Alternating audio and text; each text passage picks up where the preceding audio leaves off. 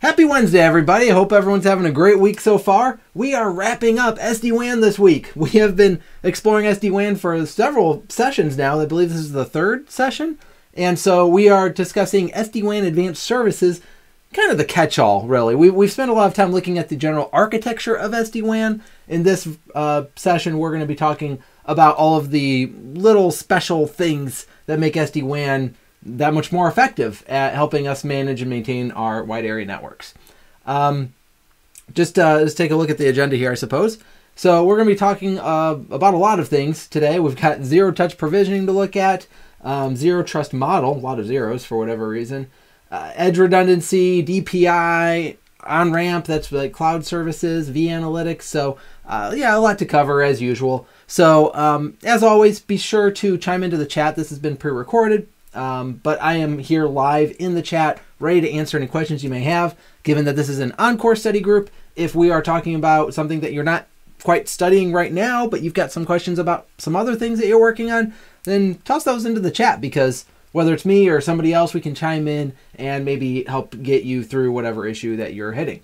So, all right, without further ado, oh, wait, my whiteboard is, again, not quite ready. There we go. All right. Let's take a look at some of these SD-WAN advanced services. So one of the first concepts that we're going to be talking about here is this zero-touch provisioning, which really has two words for it. So the idea is this. We want to be able to send a router out to a remote site. And if this was traditional networking, I tell you what, I've done so many of these where I've just had to go out to a new site. Let's say maybe we're spinning a new site up or what have you. And I got to go out and I got to provision a router or a layer 3 switch or something, but just to get initial configuration on. I mean, maybe I could, have it shipped to my desk and, I do the configuration and I give it to a lower level tech and maybe they can run up and just plug it in and hopefully it works. But usually there's some level of me needing to go on site involved with deploying a new location. And so with a wide area network router, wouldn't it be lovely if I could ship this router out to that site, have somebody plug it into power and plug it into the network, right? I mean, we do have to have network connections, but then just have it automatically come online, have it automatically download the configuration. That's exactly what we can do in an SD-WAN environment. We have two different related technologies for this. We have zero-touch provisioning, or ZTP, and we have plug and play, or PNP, and technically it's plug and play connect. So the difference between these has to do with the fact that zero-touch provisioning is a Viptela, in other words, a vEdge technology, and plug and play connect, this is Cisco's technology, so this would be for C-edges. So for those who maybe haven't seen the other videos in this series, Cisco acquired this SD-WAN solution from a company called Viptela. And so when we look at all of the different components, we've got things like vSmart and vEdge and vMonitor, vManage. I can't spell. There we go. vManage. I don't know. I'm sure that works. And then what am I forgetting? vManage, vSmart, vEdge, vBond.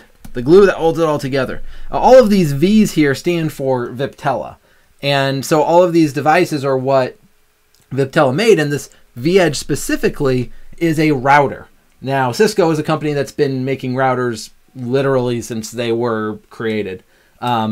Cisco being created, not routers necessarily, but almost. And so they know how to make a router. And so the one component in the solution that they did not need is the vEdge. And so they are deprecating the vEdge. In fact, I recorded some working for CBT Nuggets, I recorded some nuggets or some videos for ENCOR about May timeframe. It's September now, so I mean, like 3 or 4 months ago, I recorded a video on the vEdges and the different models that there are, and I just went to record a very similar video for the SD-WAN content that we're going to be releasing here within a few weeks here, hopefully. And some of the vEdges had disappeared. Like Cisco is deprecating them. They're getting rid of them. They're end of sailing them. And so they're trying to get rid of all of the Viptela hardware and software that was router related. Okay, all of these other components, the vSmart, the vManage, the vBond, they're not going anywhere. We need those to make the solution work. So all that to say, we have some customers out there that the edge routers are vEdges. And we have some customers out there who have V-Edge, well, I should say a mix of V-Edges and C-Edges. I guess I didn't say it, but C-Edge would be the Cisco version of the hardware. So if you deploy a Viptela router, which is still branded Cisco at this point, but a piece of Viptela-made hardware, that would be a V-Edge. If you're going to do it with a Cisco-made piece of hardware, that would be a C-Edge. And so these C-Edges are usually the typical candidates that we buy from Cisco, an integrated services router or an aggregation services router, or maybe even a CSR, a cloud services router. That would be a virtual version of an ASR. And so really what we have here is we've got two different worlds that Cisco's kind of trying to bring together. Okay, so the idea here is this, that we are going to use this concept of either zero-touch provisioning or plug-and-play connect to bring this device online automatically. All right, so here's the process for this, okay? We are going to connect this device into our WAN circuit, whatever that is, and we do need to obtain a DHCP address, and with that we need a DNS server mapping. And the reason for that is because in order to go out and do the automatic download, we have to go out to the appropriate website, and in order to go out to the appropriate website, we need name resolution. And so we're going to go out, we're going to get our DHCP address, get our DNS server, and we're going to resolve a very specific URL. And that is, oh, what is it for Cisco? Device helper, that's right. So for Cisco, that would be devicehelper.cisco.com. And for Viptela, this is a little easy to remember, it's ztp.viptela.com. Those are the two different URLs that we're going to use in order to figure out, hey, where can I go download my configuration?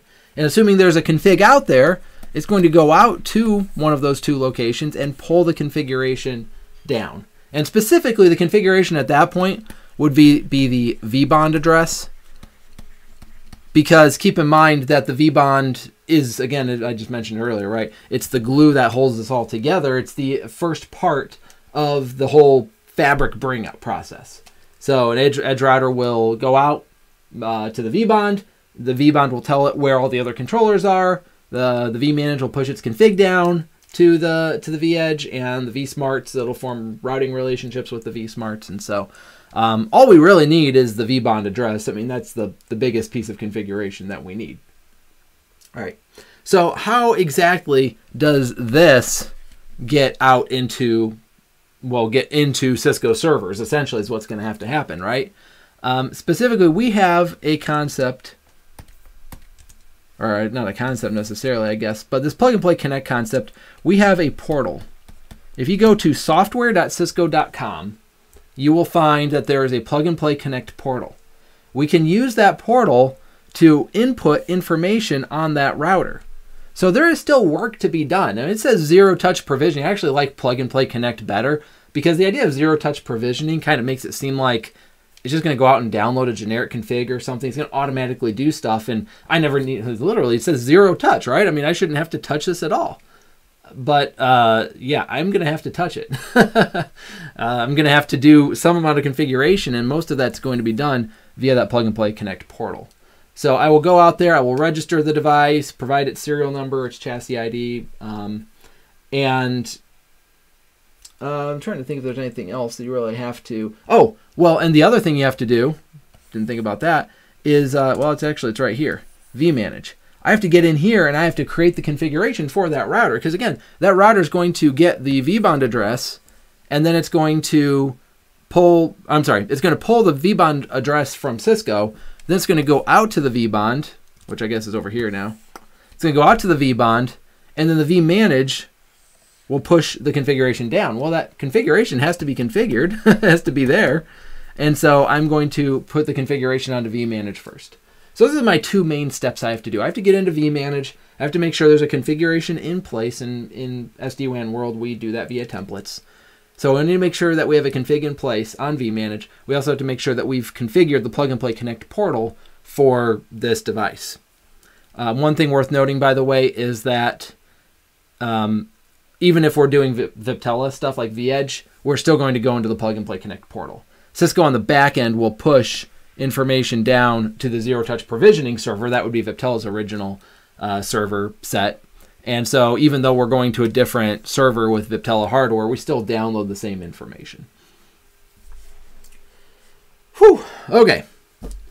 So that is one automatic provisioning option. We do have one other option, I suppose, that's worth pointing out. We have what's called the bootstrap option. The bootstrap option is CEdge only. It does not work with Viptela. And the idea is that we will actually provide a configuration on the device so that it has a chance of... I'm trying to think of how to say this.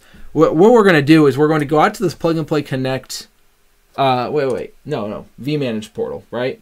Yes. Wait. I'm getting all mixed up here now. The bootstrap option. Yes, it is. Okay. So we go to vManage and we create a config file on vManage. vManage gives us the option to create this configuration file. This configuration file needs to be named very specifically, Cisco SD-WAN.cfg. And by the way, if you're going to do anything with an ASR 1002X, make sure you do the proper reading. It's actually different. It's like Cisco SD-WAN _cloud _init, I think, something like that. Let me see real quick. I've got it written down somewhere. Yeah, it is. It's Cisco SD-WAN _cloud _init.config. The 1002X does not support plug and play for whatever reason as a CEdge, so you kind of have to do bootstrapping if you're going to do it, and it requires a different config file name. So 1002X is just a little bit of an odd beast. Just be warned about that if you're ever going to be doing any of this with a 1002X. But we take this configuration file and we can either load it into the boot flash of that router, or we can place it onto a USB stick and plug that USB stick in. Of course, that assumes it's a physical router at that point. And so either way, what we're doing is we're essentially pre-provisioning that vBond information and some basic configuration as well. And so when the router boots up, it'll check for a config file. It'll check its USB to see if there is a config named Cisco SD-WAN.cfg. And if there is, it'll boot it up. If not, at that point, it'll initiate the, well, I guess it's a CEdge, so it'll only initiate the Plug and Play Connect option. But the idea is that's our progression, right? We start with bootstrapping. We check for a file. If there's no file, then we go to ZTP and Plug and Play Connect.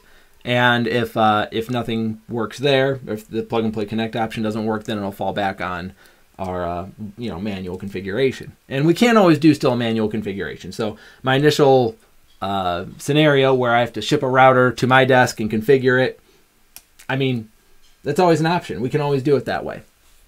Incidentally, by the way, bootstrapping is a good option if for whatever reason our WAN service provider, remember we said we needed DHCP services. Not all WAN service providers can provide DHCP services, so that can be a big killer of the of the Plug and Play Connect process. But if we want to emulate the Plug and Play Connect process, then that was where we would rely on bootstrapping. With Viptela, we don't have bootstrapping, and we just have to go straight to manual configuration. Whew. Okay. Any thoughts or questions on that? Be sure to chime into the chat. I'll do my best to answer those. What we at here? Yep. Okay, we're doing all right. So let's talk about what happens at the point where our router now has, through some means, Plug and Play Connect or manual configuration, what have you, we know where the vBond IP address is. We've received the vBond IP. So what we're going to do is we're going to reach out to the vBond. Now the vBond has a very specific set of responsibilities, one of which is to authenticate this device. Now, if I don't know about you, I mean, I'm not a security guy. I don't deal with a ton of certificate issues. A lot of us in IT have come from various backgrounds and such, but if you've been in networking for a long time and you don't specifically play with security, you probably aren't super comfortable with certificates and such. But this is a very certificate-heavy process that we're about to describe. All right, the reality is that we have a certificate that comes pre-installed on the CEdge or the vEdge. And we have a certificate that comes pre-installed with the vBond. And we're going to use these certificates to mutually authenticate each other at the very beginning. So think about this from this router's perspective right here. we just spun ourselves up. We extracted that vBond IP address somehow. This is all I know. I don't know where my vManage is. I don't know where my vSmarts are. I don't know where other vEdges and cEdges are. I am blind to the rest of the network. I haven't even actually been allowed to get onto the network yet. I need to authenticate with this vBond controller. So the first thing we're going to do is do the cert exchanges. Right? We're going to make sure that we are who we say we are. And again, what's key about this is that it's a mutual authentication process. So the vBond, yes, is authenticating the edge device, whether it's a cEdge or a vEdge. And that's important because we don't want rogue devices showing up. I don't necessarily want to risk having a junior engineer pull a router out of my closet and plug it in, and oops, I just added it to the SD-WAN fabric. That would be the innocent version of a rogue router. I mean, by all rights, could have somebody trying to maliciously add their router in. Why not make it a, one of my branches? If I'm an organization, I've got thousands or maybe even tens of thousands of branches. It seems like it would be a pretty easy, concept to be able to toss a router in there and try to join their network. Obviously, it wouldn't be that easy, but at the same time, it's just one more step of security is a good thing. So we want to make sure that the edge is good, but the edge needs to make sure that the vBond is the appropriate vBond, that the vBond is not a malicious rogue vBond, that it's not accidentally, oops, we configured the wrong vBond controller. So we are going to mutually authenticate each other. The edge device will authenticate the vBond controller using its certificate.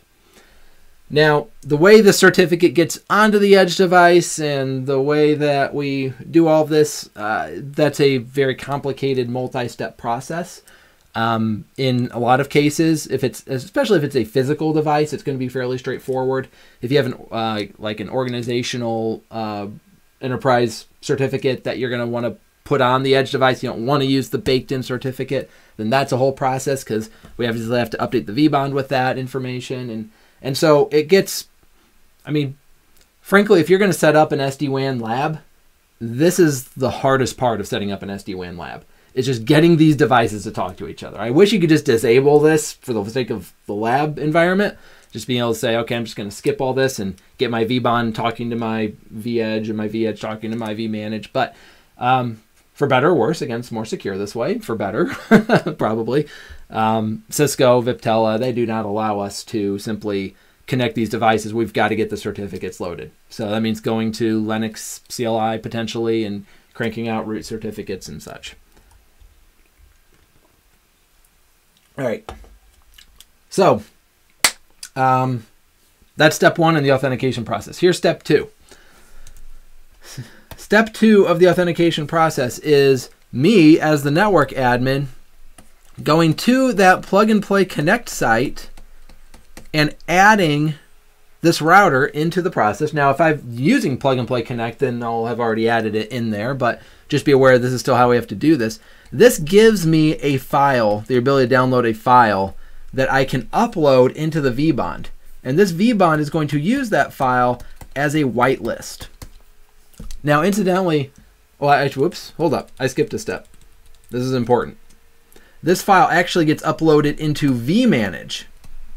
Now, the way this file gets uploaded into vManage is there's one of two choices. I can manually take that file and put it onto vManage, and that's in most cases what we're going to do. But you can actually directly connect our smart licensing portal, which is tied to Plug and Play Connect. I can tie vManage to my smart licensing portal. And then therefore, every time I add a router into my list, vManage will be updated. All right, so once vManage has a list of routers, it will push that whitelist to vBond. vBond, again, is going to use that whitelist to determine whether this edge is allowed or not. So not only are we checking the authentication of the certificates, but then the second step is to check against that whitelist. So again, it's quite an endeavor to spin up a lab environment from scratch and start getting this going. Obviously, once the fabric is up and running and everything is good, adding routers to it is a fairly straightforward process, and it's something that we all get used to at some point. But again, just when you're used to just firing up routers and switches in a lab and connecting them together, this can be a huge barrier to really even just getting started, having some fun with SD-WAN in the lab. All right, so if this all goes well and certificates are good and the whitelist passes, at that point, vBond is going to push down the information about where the vManage is, where the vSmarts are. There might be multiple vSmarts, and then also the vEdge information, which actually is going to come from the vSmarts, I believe. So either way, we're going to get our controller information from vBond, and we're going to reach out now. So now I've got a connection to vManage. Now I've got a connection to all of my vSmarts. There in a lot of cases are going to be multiple vSmarts. All right, and these connections, by the way, worth noting if you're going to go take an exam, vBond has to be a DTLS connection. It has to be a datagram transport layer security. So the DTLS connection is UDP based, and whereas a TLS connection is TCP based. So we can use TLS for vManage and vSmart, and we can use DTLS. Now, we truly get to choose when we build those connections. We get to define whether those are going to be TLS or DTLS. And DTLS is just lighter weight, and you can choose for yourself whether you want to go with DTLS or TLS connections, I suppose. But with the vBond, for whatever reason, we don't support TLS. It's DTLS only. So it's just kind of one of those oddities that we need to understand. But the key point in all of this is that these connections between the edge device and the controllers, these are all super secure, locked down. These are in encrypted tunnels. Just like our edge-to-edge communications are going to be in IPsec, the edge-to-controller information is going to be within a secure encapsulated tunnel, and that would be the DTLS or TLS connections. All right. So at that point, we're going to then reach out and start to form relationships with other edge devices. So what does that look like? All right, so we're going to start getting into the edge redundancy conversation here in a moment. But for now, when you've got a router and you have multiple WAN clouds, so maybe WAN 1, maybe WAN 2, and maybe WAN 3. All right, I'm trying to connect to this router up here. Let's say we've got connections to all 3 of these WAN circuits. So here's an interesting question. How many tunnels are formed between these 2 routers? Generally speaking, when we're talking about this, we're going to say that there are 3 tunnels. We form a tunnel between every set of routers that we want connections between, and we're going to make as many IPsec tunnels as there are WAN service providers. That's technically true, but also with a caveat. Technically speaking, this router is going to try to form a relationship with every other TLOC on that router from every TLOC on the local router. Now, a TLOC is an interesting concept. It's sort of an endpoint. It's sort of an endpoint, and it's tied to a specific circuit. So basically a specific service provider. But it's also not an IP address. Okay. So this gives people some amount of confusion. But the idea is this. I've got a TLOC on every one. Let me just do it like this. I've got a... How can I do this? Let me get rid of those tunnels for a moment. Oh, did I have to... There we go. That's what I wanted. Haha. All right, there we go. So I got a TLOC. I have a TLOC for every WAN circuit coming into my router. That's the idea. Okay. Here's the problem. A TLOC itself consists of the system IP address, not the interface IP, but the system IP address. It consists of a concept we call color. Color is essentially a string that describes the WAN circuit. So we have a drop-down menu when we're connecting up to a WAN circuit. We get to decide what color it is. So it can literally be a color. There are some colors like red, green, blue. Then we have like gold, silver, bronze, and such. That would be if we're like comparing our WAN circuits, like they're all internet circuits, and then one's just, we got good, better, best. But color can also be a description. It could be MPLS. It could be biz internet, for example, or public internet. And so we've got this color concept that describes or that I shouldn't say it describes it. I mean, it does describe it, but the purpose is that each one of these WAN circuits is going to get a different color, which again amounts to a string. And then the last facet of a TLOC is encapsulation type. Encapsulation type, we always describe them as IPsec tunnels. Newsflash, we can't actually configure them as GRE tunnels, but we lose the encryption of IPsec, and so in most cases we're never going to use GRE. So every one of these TLOCs is going to consist of this tuple of information: the system IP, the color, and the encapsulation type.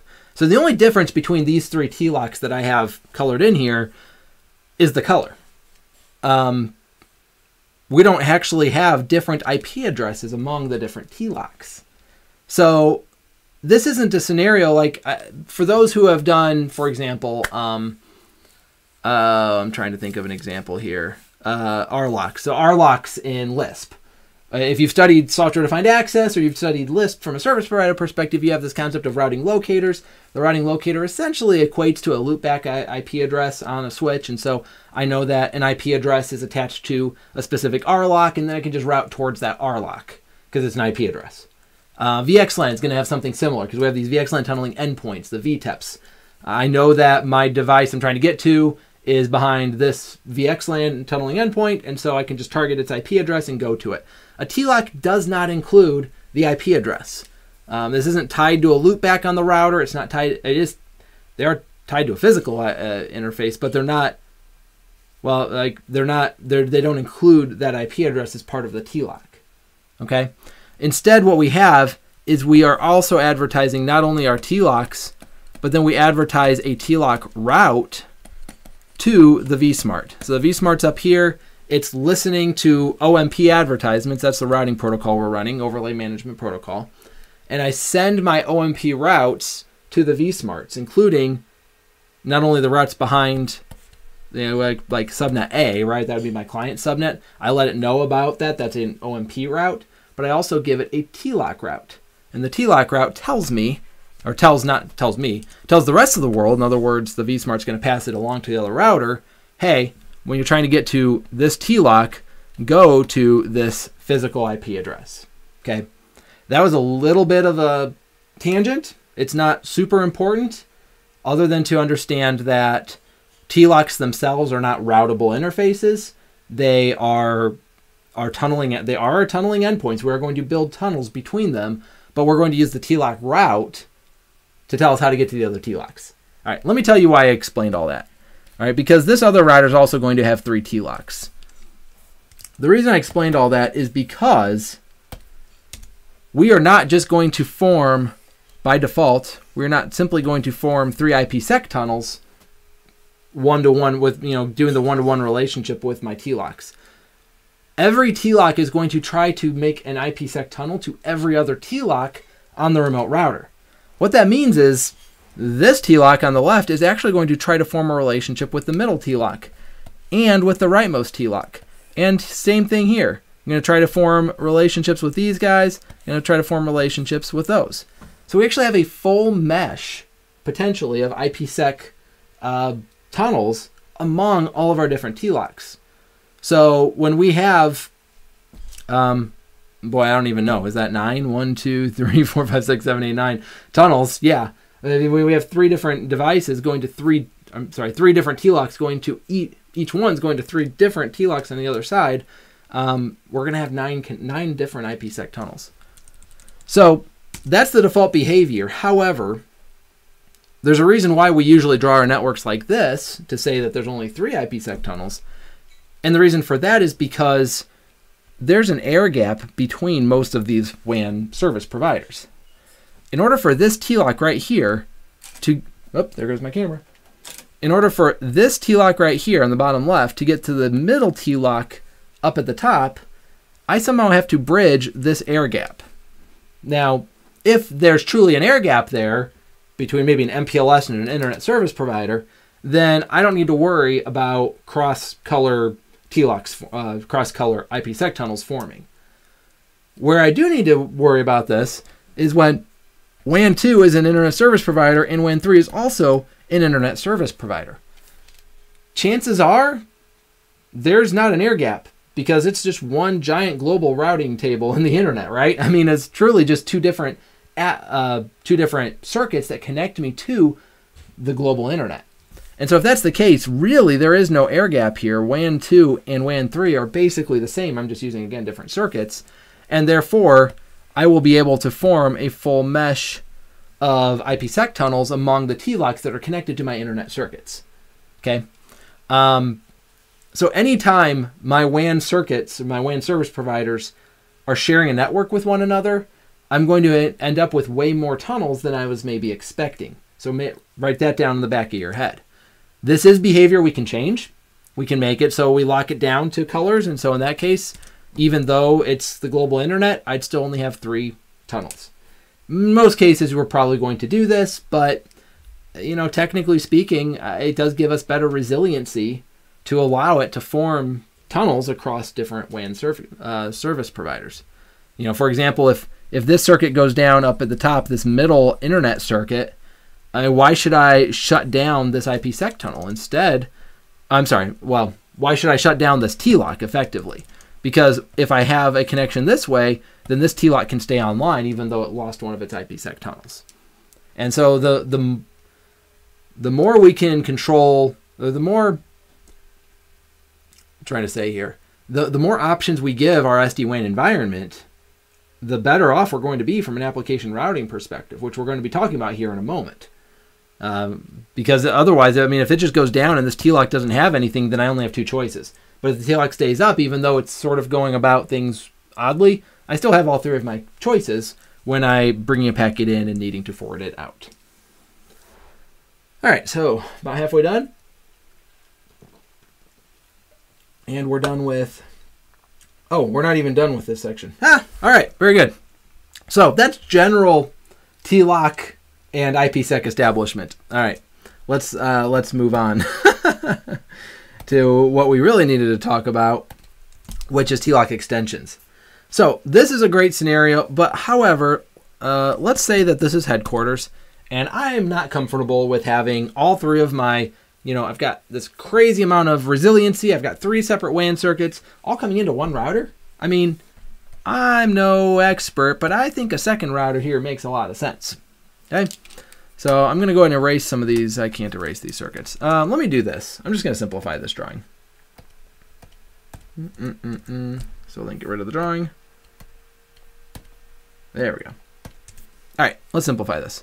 So I've got 2 different routers at one site. And let's say I have 2 different WAN circuits.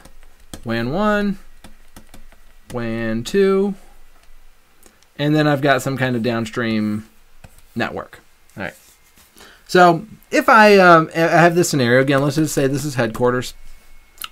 First and foremost, I can run VRRP between these 2 routers as a first hop redundancy protocol. If my users are using the routers as a default gateway, then I would want to do this.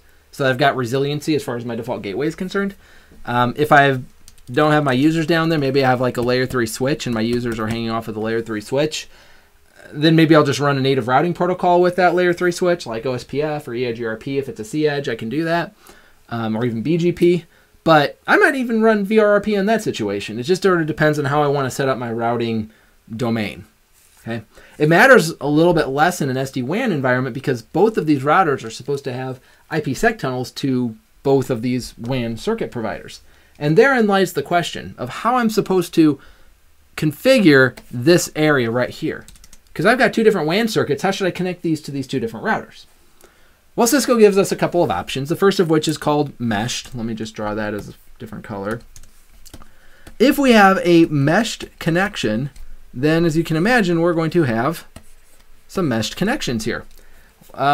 We would be able to bring, well, if we're going to do it this way, we would bring 2 separate WAN circuits in. I should have pointed down here. We'll bring a circuit, each circuit into one router. Basically, we're bringing WANs 1 and 2 into router 1, and we're bringing WANs 1 and 2 into router 2. This allows us to build our IPsec tunnels in a straightforward manner. I've got IPsec tunnel 1, IPsec tunnel 2, out of router 1, and then router 2 is going to do the same thing. I've got an IPsec tunnel here and IPsec tunnel here. Those IPsec tunnels would be built to every single other router, by the way. So just keep that in mind as well as we think through SD-WAN. So if I've got a router over here, they'd build 4 tunnels to that router. If we had a tunnel or a router over here, they would build 4 total tunnels to that router as well, assuming there's an air gap in here, of course. Oh, the caveats, they are mounting. Okay, so that's great. That's what you should do. That's what we should all do if we can. But what if we cannot? What if we only get one circuit connection? Maybe the service provider is giving a /30 address, a network. If they're giving a /30 network, I've only got one IP address that I can use, and so I can't actually, like, even if I bring it into a little switch, I can't split it up between the 2 routers. So I've got ones that maybe it's not /30, but maybe they only support one physical handoff. Or, even at that point, you could probably still put a switch in. But the idea is this: if we cannot get a fully meshed set of connections, if we can only do this, where we're bringing WAN 1 into router 1 and WAN 2 into router 2, well, we still want to create those IPsec tunnels. We still need to create those IPsec tunnels. And so the way we're going to do this is we're going to leverage a concept that we call a TLOC extension. The TLOC extension is going to allow me to create a local TLOC that allows me then to create my IPsec tunnels. So if I look at it this way, I can still create an IPsec tunnel, the straightforward ones, right? But now my router on the left can form a IPsec tunnel this way by building a TLOC here. So I didn't really draw my TLOCs as dots. There we go. And then I can also create a TLOC here that allows me to create an IPsec tunnel out this way. All right. So effectively what we have in the end, if I were to draw this again, effectively what I have is this. How's that look? Does that look familiar?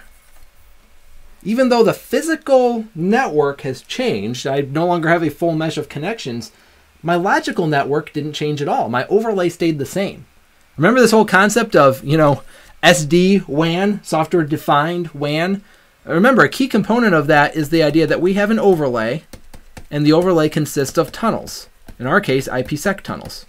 In some scenarios, it might be VXLAN tunnels, etc. I mean, we've got all kinds of different situations there. But either way, we have tunnels that form an overlay, and then we have an underlay. And the underlay is the actual physical world. But the idea that we said from the beginning when we defined software-defined networking was to say that the overlay is really the network that I want, and it shouldn't matter what my underlay is. The underlay is actually what I have. But I'm going to build an overlay so that I can have the network that I want regardless of the network that I have. Does that make sense? So it doesn't matter. Remember, I showed you a meshed connection, and now we've got this, this TLOC extension. All right, 2 different options that result in the exact same thing. Now, obviously, we do still have to configure the TLOC extension, so it does take some amount of intentionality around our configuration and such, but the end goal is the same. We want to have an IPsec tunnel from every one of my routers out to every other router in the fabric per WAN circuit, and we still accomplish that. Incidentally, by the way, I didn't mention this, but we do actually configure these routers with the same site ID, and that allows them to know not to form IPsec tunnels to each other, because technically they could do that, right? They could form an IPsec tunnel to each other. Well, technically it would be like through WAN 1 or what have you. We don't want that. That doesn't make any sense. So the site ID is what helps us identify that. Whew. Okay. Any questions on TLOC extensions or TLOCs in general? Chime into the chat. We'll get you taken care of. We are covering a lot today. I feel like I say that every week, but it never feels like we've got enough time to talk about everything that we need to talk about. But I guess that's the idea of a 1-hour study group session. Let's see here. Next is depackaging session. Okay, so now that we have, see how this keeps building on itself? So now that we have, in fact, I'm just gonna make this simple. Let's say we have one router and we have 2 circuits, And we're building our IPsec tunnels. Actually, here, I've got my subnet A here with my users. Users, we'll call it subnet A. I don't know that we really needed to designate it as subnet A for what we're doing. But the idea here is I'm going to another router somewhere. I'm going to form an IPsec tunnel out to it, out WAN provider A, and I'm going to perform or create an IPsec tunnel out the second WAN provider. So that would be WAN provider B. So we've got an A connection, we've got a B connection. So here's an interesting thought. When in traditional networking, if I want to load balance across those links, how can I load balance that? And boy, does that open a world of conversation, because I mean, I could very simply deploy routing-based load balancing, and I could have a routing protocol running, and especially since I'm running tunnels, you know, I mean, if it was traditional, maybe like a DM VPN situation, I just run EIGRP, and EIGRP would it would tell me which one's better, and if one is not better than the other, then I could do equal cost load balancing. I could even use unequal cost load balancing with EIGRP, right? But none of those actually are testing the quality of the link. Now with Cisco, I could set up IPSLA and I could run tests across that. And this is essentially, by the way, what IWAN was. For those who don't know, before Cisco bought Viptela, they had this solution called Intelligent WAN, IWAN. Everybody was coming out with these SD-WAN solutions, and Cisco's like, we've had these solutions for years. It's performance-based routing and IPSLA and EIGRP and BGP configuration and all of this. And so Cisco tried to effectively do what Cisco sometimes does and not be able to see that the ease of use was a big part of SD-WAN. So IWAN was not an easy-to-use solution. In fact, I heard countless stories of IWAN deployments turning into Viptela deployments or turning into a competitor deployment because IWAN was simply very, very not user-friendly. But technically speaking, we were able to do a whole lot of this with traditional Cisco routing. It just wasn't all managed very well. So where was I going with that? Let's see here. Oh, application routing. So again, we've got this concept of like Cisco IPSLA that we could run. We've got all kinds of things. But the reality is, from a traditional, even IWAN aside, traditional routing, if I were to say that, hey, I want my voice over IP traffic to take the MPLS link, unless the MPLS link is having some major issues, then I would like you to swing the VoIP traffic out to use the internet link. And the internet link, by the way, is going to need the QoS setup on it so that I can handle the voice over IP traffic. But then once the MPLS circuit starts behaving again, I want to swing it back. That's complicated. That's very, very difficult. Because again, I've got to have the QoS established on both sides. I've got to be able to recognize when MPLS is online. I've got to be able to swing it over. It's very, very complicated. And then if I told you, again, I'm thinking like I'm the IT director or something here. Like I want you to do this with every application. I want some of my applications to always use the internet link, but if the internet link goes down, I would like those applications to swing over to use MPLS. Some of the applications are not mission critical. I would never want them on the MPLS because the internet circuit is 100 meg and the MPLS circuit is only 20 meg or what have you, right? I mean, like these are the conversations, the business level conversations that we've never been able to have because we didn't have SD-WAN.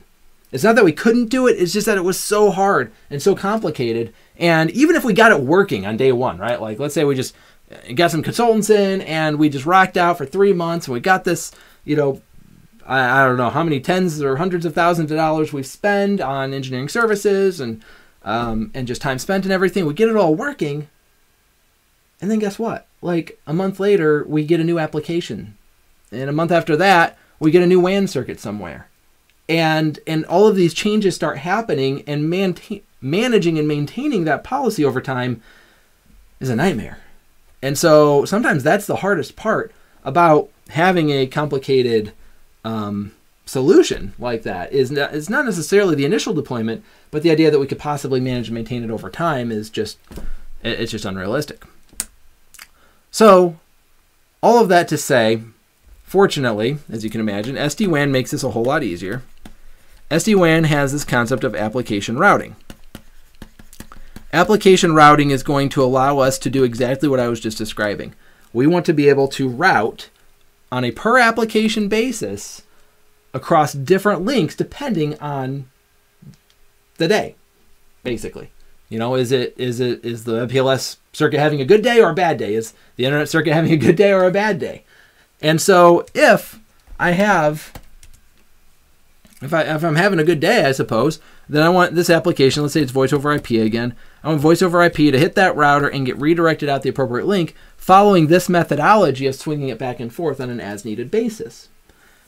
So we talked last week about the different types of application routing, how you can do like active stand, or you can do active-active where you're just load balancing across both links.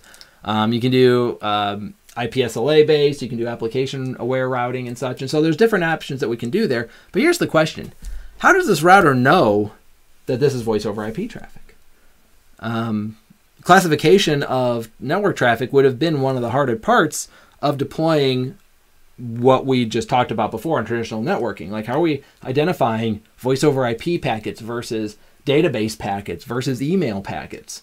That's going to be one of the challenges that we'd have to address. Well, in SD-WAN, we have two different ways of identifying applications. For identification, we have really the fallback method, I'll say, is the 6-tuple concept. We have the source and destination IP address. We have the source and destination ports. I'll put IPs and ports. Then we have the DSCP tag from a QoS perspective. And then we have the protocol number. Now that's great. We can identify applications that way, but it's not super accurate. I mean, at least it's not. It's going to take a lot of work to make sure that we're properly identifying our traffic. Meanwhile, we also have another option. So 6-tuple is option number 1. The preferred option, number 2, is Deep Packet Inspection, or DPI. These routers come with a database full of information on how to identify specific applications. And that list of applications is constantly growing, as you can imagine. When you update your version of SD-WAN software, new DPI inspection parameters or what have you get forwarded down to the router, and that database gets more full, and it's able to identify even more applications. Biggest problem with DPI is it requires a license. So we need to make sure we're fully licensed to be able to leverage Deep Packet Inspection. It's not something that, unfortunately, comes with the native SD-WAN product. So, but that said, if you're a large enough organization that you have enough routers that it makes sense to deploy application-aware routing, then you're probably going to license your routers for DPI at that point. I mean, it's not just that you're licensing DPI, you're also licensing several other things at once, including like additional topologies with your IPsec tunnels and such. And so once you get up to that level, it's just going to be one of these things that you're going to have in all likelihood. But the idea is this. So now I've got DPI, or even the 6-tuple, and so I can identify the traffic as it comes in. And then I can send it out whichever link is most appropriate. Now here's the crazy thing, and this is something that, it's more just something to plant in your back of your head. All right, I'm not going to say that everybody out there is replacing their MPLS circuits with internet links, but at the same time, some organizations are finding success with this. If you think about it, MPLS costs a lot of money, a lot of money. We're talking thousands of dollars a month in some remote locations. And in most places these days, you're probably in more like the hundreds a month. But when you think about an internet circuit, I mean, an internet circuit is cheap. And yet, look at this. This is not at all unrealistic to say. I mean, it's probably unrealistic that the internet would be that small these days. I mean, you can get hundreds of megs of internet circuit, raw internet circuit, for a fraction of the price of an MPLS circuit that's a fraction of the bandwidth. So it's kind of this weird thing where you pay less and you get more. The reason we go with MPLS, though, is because there's a third factor, and that would be reliability. And MPLS is super reliable compared to the internet, which is just best effort. And so my voice over IP traffic is so important that I would never send it out in an internet link. I would only ever send it out MPLS. But here's what's interesting. What if instead of getting that MPLS link, I were to get 2 or maybe even 3 internet circuits? And what if they were truly different internet service providers going through different paths to get to the public internet? If one of my internet circuits is having a bad day, I could swing it over, all of my traffic, my voice over IP traffic at least, I could swing that over to a different internet circuit. And so there are a lot of companies that, like for the most mission critical applications, you're probably still going to want MPLS. If you're a hospital, if you're, a doctor's office, there are, law enforcement and such, there are going to be situations where you need the reliability of MPLS. But in a lot of cases, you could actually explore the possibility of leveraging 2 internet circuits. There's a lot of opinions out there about that. Some people are like, no way, never do it. But there are, again, you can't deny there are some use cases out there where organizations are actually saving so much money by replacing MPLS circuits that they are able to pay for their SD-WAN, hundreds of thousands of dollars worth of SD-WAN technology that they're investing in gets paid off in a matter of months because of the amount of money they save from MPLS circuit payments, which is insane. So it's one of the things you have to look at your own organization and try to decide if it makes sense. But if you're trying to cost justify SD-WAN to your bosses, that might be one area that you'd take a look at. Just, obviously keeping in mind full, disclosures and all of that, right? Like I'm not telling you to go out and replace your MPLS circuits. This is simply something that you can look into. Okay. Whew. All right. So we're at a little less than 10 minutes left. We've got 2 more things to cover, but they're both pretty quick. Of course, you can dive deep into either one of these, but I just wasn't planning on drilling too deep into either one of these. The first is this concept of OnRamp. Now, Cisco creates, and of course this came from Viptela, but still, there are 2 different types of OnRamps. There's OnRamp for IaaS, infrastructure as a service, and OnRamp for SaaS, software as a service. These are ways that we can use SD-WAN to make our make our communications with our cloud more efficient, which seems really odd. Like, wait a second, I can make my communications to the cloud more efficient by deploying SD-WAN? That doesn't seem intuitive at first. But here's how this works. IaaS, the idea of IaaS, OnRamp for IaaS, is that it will automatically deploy an edge device. I was going to say vEdge, but really it's just a vEdge or a cEdge into the cloud. So the idea is I might have a bunch of VMs in a cloud space like Microsoft Azure, Amazon, etc. Actually, I think those are the only 2 vendors that are supported at this point, unless one has been added since last I saw. But the idea is that you can go into Cloud OnRamp for IaaS within vManage, and it'll automatically push an edge router onto your virtual machine network and connect that back into your SD-WAN fabric. So now your virtual space in a cloud somewhere is actually part of your SD-WAN fabric. I think that's really cool. You can do that manually. There's no harm in doing it yourself. You can do exactly what OnRamp for... I'm trying to say it. What OnRamp for IaaS does, you can do manually as well. There's nothing special about IaaS, OnRamp for IaaS, that you don't get anything extra. It's just the automated deployment of these resources. OnRamp for SaaS, however, that's an interesting one. The software as a service says that I have, like, I think I even used the example when we talked about on-prem versus cloud a few sessions ago. I was like, I've got my budgeting app and I no longer install my app onto my PC. Instead, I use a cloud service. I just point my web browser, log in, manage my budget there. That's a software as a service concept because I'm not running the application anymore on my home PC. I just point my web browser to it and it's running in somebody else's data center somewhere.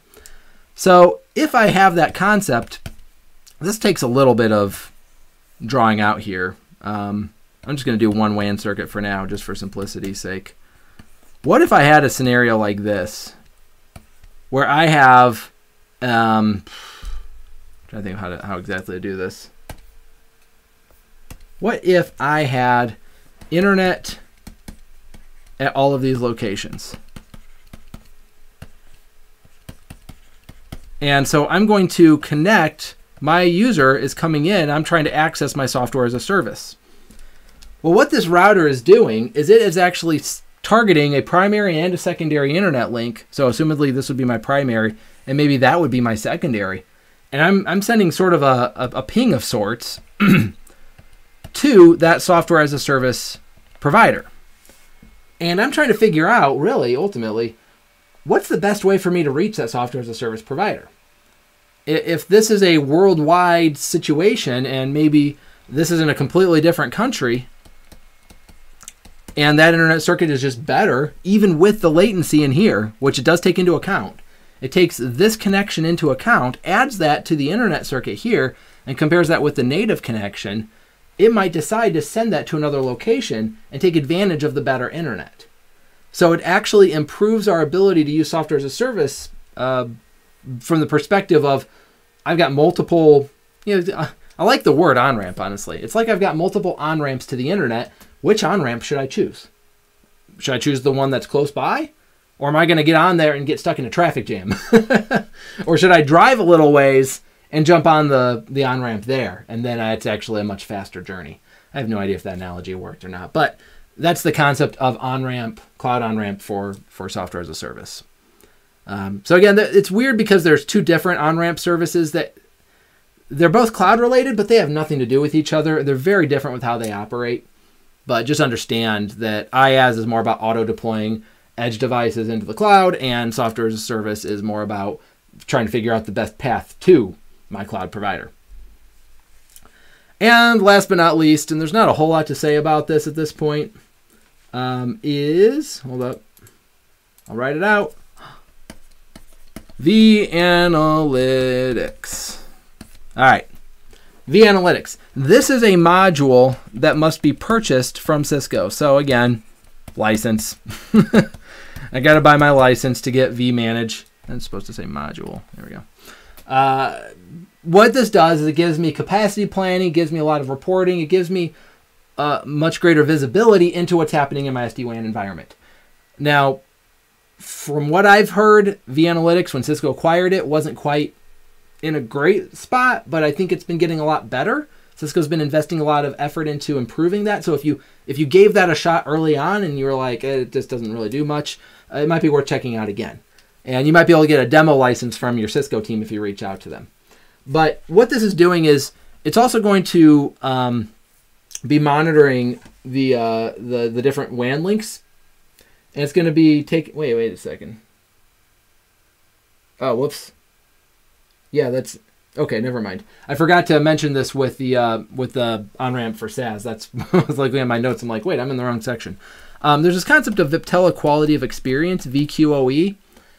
That software as a service concept was going to be comparing the VQoE out the different links. So basically, that's that number that it's comparing to try to figure out what the best link is. It's rated from 0 to 10. And this concept of VQoE is being monitored. Well, you can see the VQoE for the whole system by using vAnalytics. So vAnalytics gives you a lot of, it's just like a dashboard of different tools that we can use to try to figure out what's going on in our SD-WAN environment at a given time. So you look at the VQoE actually on a per application basis using vAnalytics. So I can look at my voice over IP and say, hey, what level of quality of experience am I getting today versus yesterday versus a month ago? Is my experience going up? Is it going down? Is it maintaining a good level, right? And then truly you can log in, take a look sometimes and say, oh, wait a second, my this application is doing really well, but this application is doing really poorly. Well, why would that application be doing poorly? Maybe I should check my application routing policies. Maybe it's getting routed out a bad direction. I mean, who knows? I can see downtime statistics. I can see just application. Again, I mentioned capacity planning. So you're looking at like, how's my bandwidth doing? Am I at 60% capacity? Am I at 80% capacity at peak hours? So the vAnalytics module is, again, it's when Cisco started, I think it was more of a dream of where this could go, but it's actually come a long way towards providing a deep analytics into your SD-WAN space, which is honestly, it's something that we all wish we had for every aspect of our network, to be able to wrap our arms around it, tell what's happening. It goes beyond the dashboarding that we get on vManage. Okay, well, I think we're going to potentially wrap up on time today. How about that? So, and then my camera said it's time to go. Let's go. So, hey, thank you very much, everyone, for hanging out with us. Again, it's been a long conversation on SD-WAN. There was a lot to cover over the last 3 sessions. There's even more we could cover. So for those who don't know, I'm an instructor on CBT Nuggets. CBT Nuggets is a site that we've got training content from Cisco to Microsoft to CompTIA to you name it. You know, go out and check out our portfolio, cbtnuggets.com. And if you want more information on SD-WAN or ENCOR in general, we've got an entire ENCOR course there. The SD-WAN material that's within ENCOR is about, I mean, it's going to be a little bit deeper than what we were able to cover because this is just flyby hour-long conversations. But I do, personally, I'm the one who does a lot of the SD-WAN whiteboarding and such from an ENCOR perspective. But then again, very excited that within the next few weeks, we're going to have an entire SD-WAN course out and released, hopefully. I keep saying next few weeks, but, you know, ideally in the next month or two. We'll see. Just depends on how long it takes to process and get it out there. But I'm very excited for it. Working with Knox Hutchinson, Keith Barker. Super excited to be working with those guys on this topic. So I'm going to hang out in the chat for another 5 or 10 minutes. So if anybody's got any questions, be sure to stick around and ask those. Otherwise, very important, we are taking a break in 2 weeks. So we're ending SD-WAN. We're going to start SD Access, another very exciting topic. But I'm going to go ahead and take 1 week off as we kind of prepare for that. And so even though I say 1 week off, it's every other week, right? So our next session will actually be, I believe it's October 21st. I believe that's what it is. Maybe 20. The ending slide will tell you when it is. But it's in 4 weeks from today. So I look forward to seeing you there. Until then, take care. Bye-bye.